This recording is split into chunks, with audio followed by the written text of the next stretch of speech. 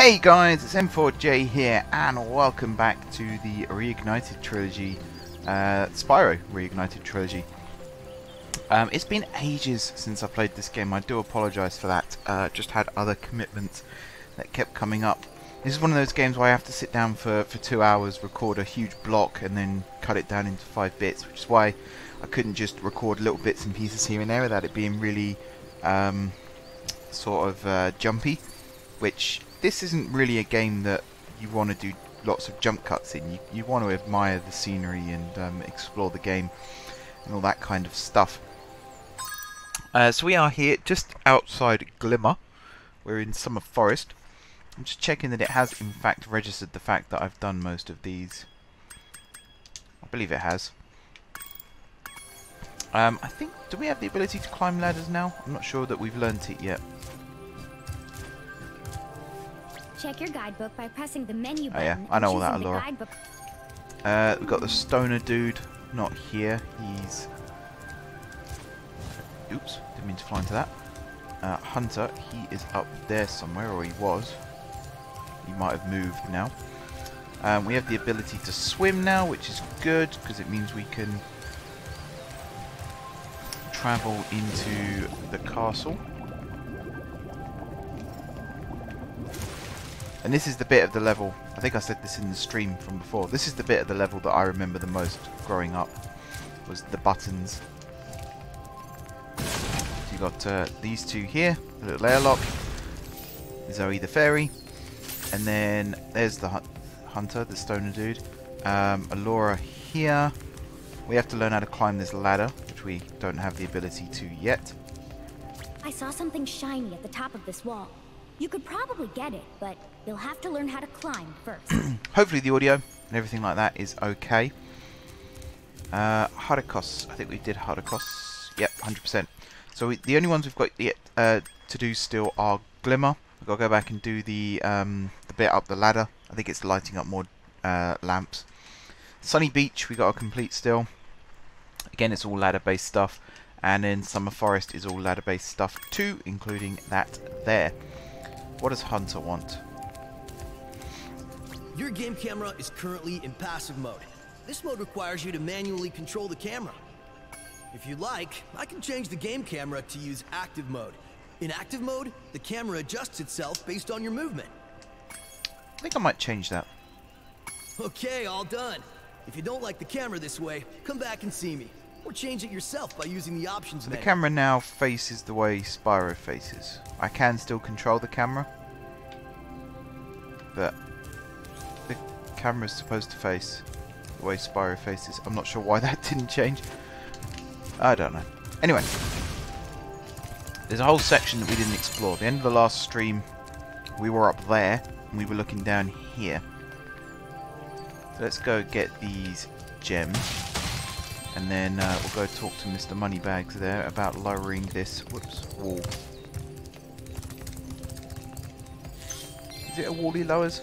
It's something that he does there that allows us to progress. And I believe this is where we go to fight Crush and Gulp. I'm trying to remember the names of the Ripto's minions. I think it's Crush and Gulp, because I don't think Crash would have gone down very well back in the early noughties. Alright. Say, Spyro, you see this wall here?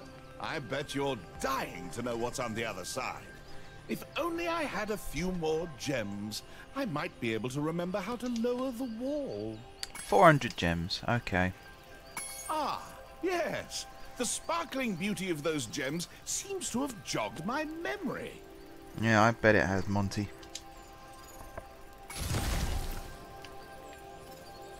So, Aquaria Towers. This is a bit more green than I remember it being. Very picturesque. Summer Forest is a beautiful homeworld. Really nicely done. And actually, the original game looked good, and I will give this credit. The remaster looks stunning when it comes to the landscape. They did a really, really good job.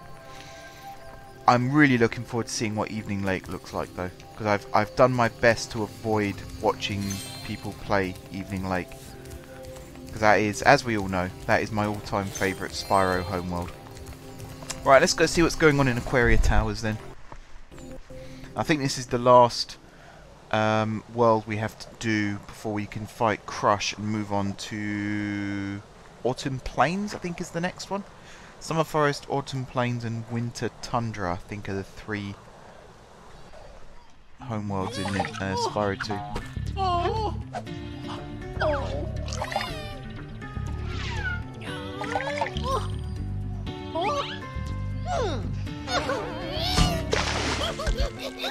The little cinematics are quite funny as well. For what this game was, back when it first came out, it was so well done. And I like the fact, I talked about this in a podcast actually for XVI, which you will be able to watch in the not too distant future because I've been editing it over the last few days. But one of the things I did mention in that was the game visually looks great. Gameplay wise, in terms of the control scheme and the camera scheme, it still feels a little bit finicky. I think they did the best they could with it, plus there were other factors involved. But they've really captured the essence of the game, and that's the important bit for me. Like, it looks great, that's fine, but the essence of the game, the comedic nature of some of these levels and some of the characters. I mean, look at that guy just dancing around there. They did a really, really good job with that. The funny-looking guys with the shock sticks have drained all our water. We can't get it back unless someone activates the switches they're guarding. Leave this to me. That was not a good start. I probably didn't actually, yeah, probably shouldn't have done that so early. Can I restart, please? I think that's it now. I think this is forever underwater. I also can't see what I'm doing. Let me change the camera back to passive. Okay. You happy now, Mr. Seahorse? Those shock stick guys are tough. Yesterday, they turned Vern, our giant squid, into fried calamari. Okay, so they killed the squid. It's a bit dark. See what I mean about the essence of the game, though? Like, that was what was great about Spyro, is it obviously was a very serious game. They took it very seriously when they made it, but at the same time, it was just funny. And Crash Bandicoot never really hit the right notes for me in terms of being funny. It never really felt like it was that funny. Whereas Spyro always, seeing the little intros to the levels and things like that and hearing some of the characters, it always made me laugh. Even now, you know, 20 odd years later, I still find some of it quite funny. Some of it's a little cringy, of course, but I'm not really the target demographic anymore. I'm really not enjoying these camera controls, I must say.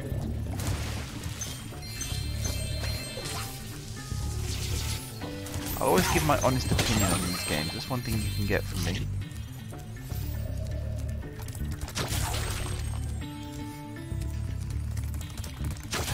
Okay, pick up all the gems. Is that me? Go. So we can't go in there yet because of the sharks. But I believe our rich friend has a submarine somewhere that we can use. Just exploring this. I don't think there's anything of interest here, per se. But it just felt like that was something I could walk around. I don't know. I look for secrets in all the wrong places in this game. Now I've completely got myself back to front and the wrong way around. So I think up there is where we are going to end up going next. But for now, I don't think there's sharks in this bit, so I'm going to go down here.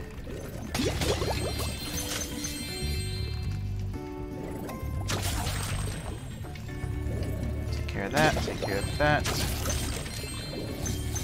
Alright, time to hit the button.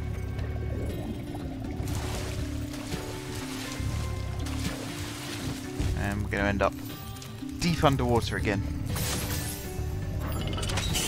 Any second now. There we go. Right. Up here. Oh, hang on. Have I just let the sharks out? the sharks were... Are they still swimming around there? Oh, that's alright then.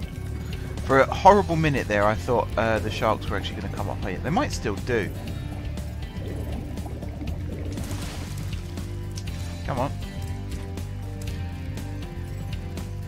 Yeah, camera control. Same old story. Not the easiest. That was the problem with Crash Bandicoot as well. Was the camera was a little difficult and the hitboxes were a bit off in some places. Like I said though, I've got to try and look at it positively. They did a good... God damn it.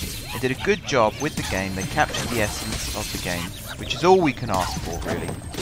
It's only us oldies playing the game right now and worried about the control scheme. Kids, not so much. They'll just adapt and get on with it like we did back in the 90s and early 2000s. I can't imagine a 5-year-old is going to be complaining too much about the control scheme on Spyro. What is that? That's my phone ringing. I might have to stop the recording for a second, so this might actually be in parts after all. So bear with me guys, I'll be back in just a second.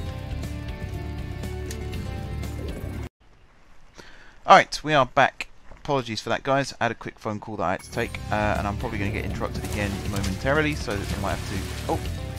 Hi Spyro, you must be tougher than you look to get here.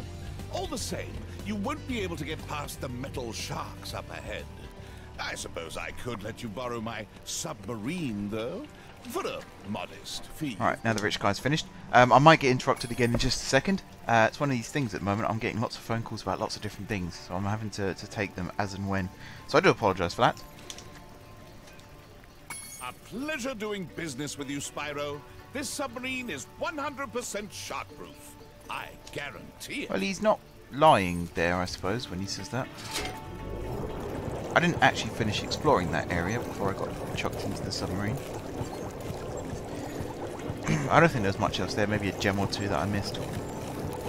But yeah, life's quite busy at the moment, so that's one of the reasons why I couldn't spare 2 hours to record these episodes. Why did you throw me down here? Hold on. Please go away. Oh, this is not going well. Now I'm stuck underground with a load of things that I don't want to be with. Right, you die. I've got no sparks, so if an enemy just looks at me funny, I'll be dead. Please zap me, so I don't have to come all the way through that again. Yep, no sparks. I've got to pick things up myself.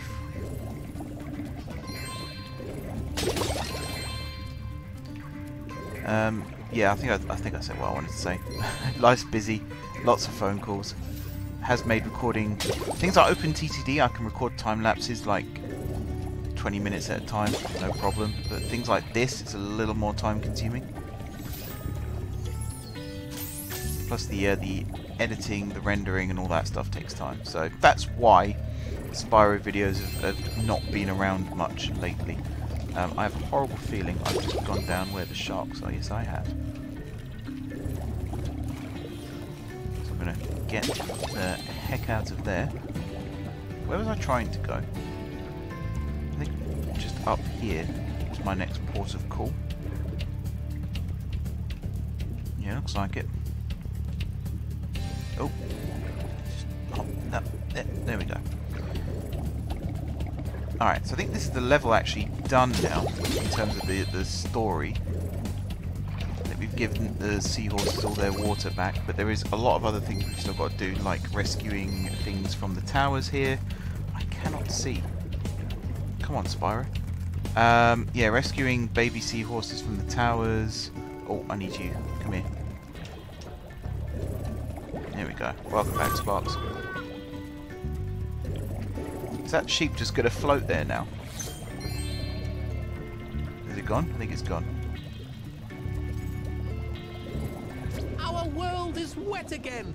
We all want you to have this talisman of Aquaria Towers to remember us by.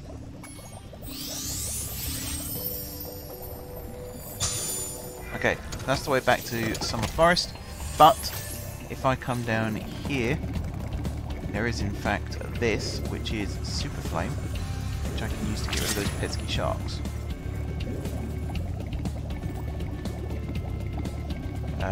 So I should have gone the other way actually, but screw it.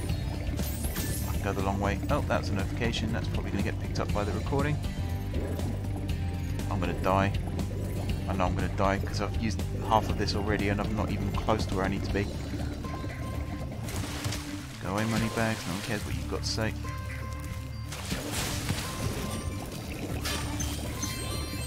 Well, that didn't go to plan. I was rushing, and that never works. Don't rush, kids. Always take your time. So what we'll do is, that's where the sharks are again. So where am I wanting to go? Ah, down here, and then up here, and then here. Come on. Come on. No. Come on. There we go. And then up here. And then down here.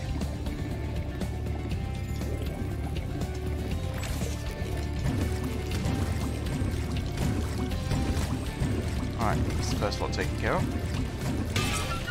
Pick all these gems up.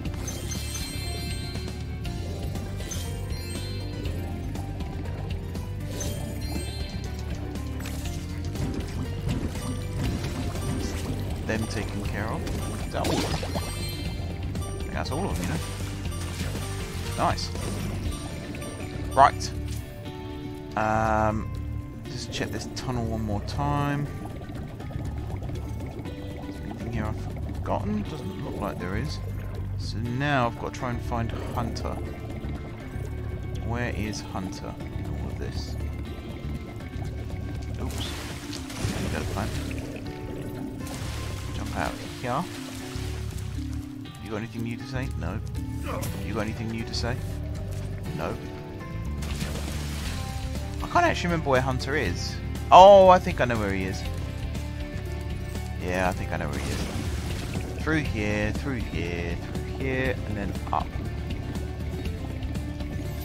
So the end of the level is through here. Here we go. Up here. And look, we're in a whole new world. I'm not going to go around and collect all these gems. This will be where using sparks comes in very handy, because there are lots of just loose gems that you can easily miss. I think there's like races you've got to do, or a race against a manta ray. That seems to ring a bell. Plus some other stuff. And then you've got to rescue the baby seahorses. And there's probably a million other things you've got to do here. And then the level is complete and we can move on. Well, there's a ray. Is that Hunter I see before me? There's Hunter I see before me. Why won't you talk to me, Hunter? Excuse me, Mr. Underwater. Well, talk to me. I've been trying to tame my new pet manta ray, but he just won't obey me. Hey, you're just about the right size to ride on his back. Great! Hop on his back and guide him through each of the bubble rings as they appear. And remember, he's brand new, so try not to get him dented or scratched That's up. a bit dark as well. Right, ride the manta ray through the course.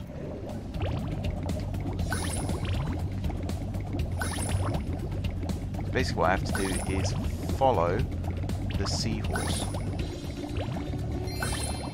I went the wrong way, didn't I? Pretty wild ride. Okay. The problem with this game is characters don't necessarily follow a set pattern, or like not a logical pattern, I should say. They do follow a set pattern. Yeah, I went the wrong way. 7, 8, and 9. There's one orb.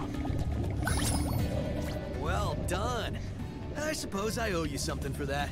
Here, take this orb. I found it in one of my That fits, flippers. doesn't it? That thing there fits in his flippers. Look at the size difference. Now that the manta ray's tamed, I'd love to get him into racing shape. Care to take him through a harder other time. course? I want to collect some more gems first, Hunter, because let's be honest, you're annoying. What's that? Oh, they're fish. You're the one whose babies I've got to rescue, so I'll come to you in a second. I'm looking for like bottles or... There we go. I knew there was some around here. One and two. There's another gem. There's another gem. There's another gem. Are they sheep? I'm not quite sure why there's sheep underwater. Let's get a bit of a bird's eye view here. Any more gems? Not that are immediately obvious. Alright, where's that seahorse? Let's see if I've got just enough time to do this. Or I've got to shoot off again for a bit. You gonna talk to me? The water workers have kidnapped 6 of my children and have hidden them in the top of each of these numbered towers. I borrowed some explosives to blast open the tower doors. If you can make it to the top of the 6 numbered towers, my children will be saved. Okay. So all we have to do is get to the top of each of these towers. Which is easier said than done. So that's one.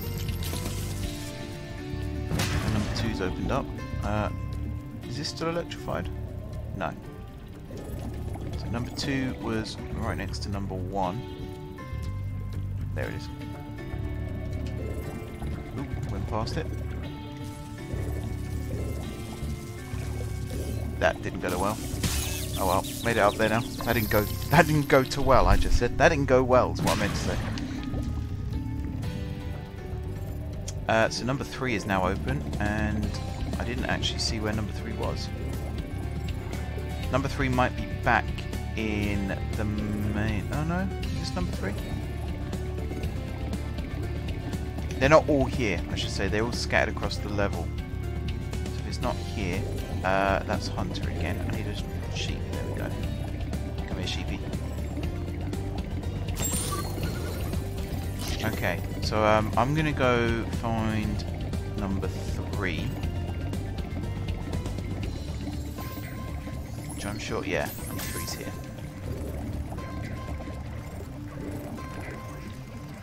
And this is probably the easiest one, number 3, because there's no electricity. It's just that crap. Now we've got number 4. Now I'm trying to remember if they are actually in adjacent rooms or not. I don't think they are. On that logic, number 4 would be through here. First of all, is this one of the towers? Yes. You're number 5. And this one you can get into from the top, so that doesn't open it anyway. Is this where we came from? No. Or is it? Yeah. This is number 5 again, isn't it? I'm just being dumb. Yep, you're number 5 again. Cool. I think this is where we came from. So that should be number 3. So maybe number 4 is up here. No, you're number 6. So yeah, they're not in adjacent rooms, which is fine. We've not got an air limit or anything, so we can scooch around for a little bit longer. Not quite sure how the water works where this bit isn't underwater. I mean, it is possible, but I don't want to go into the science of it right now. You're number 5 again. Where's number 4?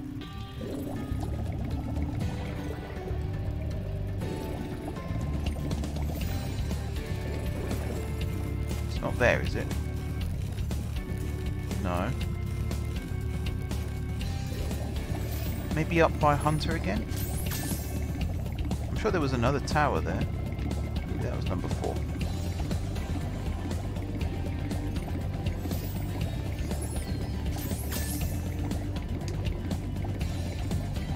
One, 2, 3 was in the main bit, the start area.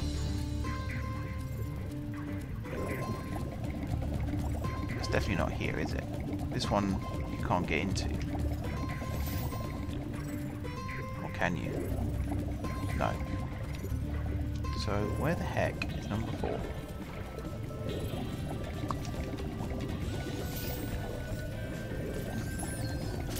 Right, you're number 3. Oh, there it is. It's right next to it. That was dumb, wasn't it? Oh, love it. We're up there now. Okay, number 5.